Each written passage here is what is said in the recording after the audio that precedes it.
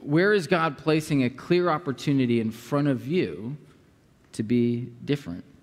Maybe it means you actually back away from a certain situation rather than rushing towards it like you normally would.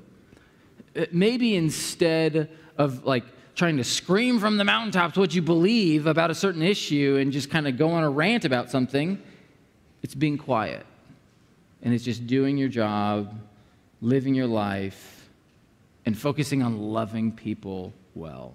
The question for you as you head into this week is, where is God calling you, not to go make a difference, but to be different? Trusting that your difference will over time lead to influence, that you may win the respect of outsiders and be able to share the love and the hope of Christ with them that we have.